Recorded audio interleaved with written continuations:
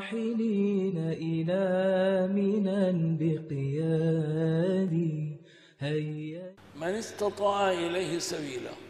الباري عز وجل قال من استطاع إليه سبيلا، والمعنى سطحي واضح، يعني ليس الحج واجبا على الكل، وإنما يجب على من وجد الاستطاعة لديه على القيام بهذا النسك من حيث الوصول إليه ومن حيث الممارسة للنسك. طيب ما المراد بالاستطاعة؟ قال العلماء كل أوجه الاستطاعة.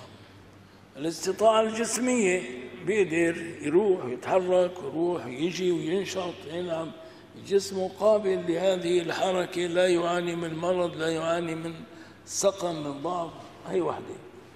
من استطاع إليه سبيلا الاستطاعة المالية، لأن مثل هذا النسك، مثل هذه العبادة تحتاج إلى نفقة، فينبغي أن تتوفر النفقة. إذا لم تتوفر الحقيقة الاستطاعة ناقصة، ولو الجسم قوي، لكن كل الاستطاعة ما وجدت، وجد بعض الاستطاعة.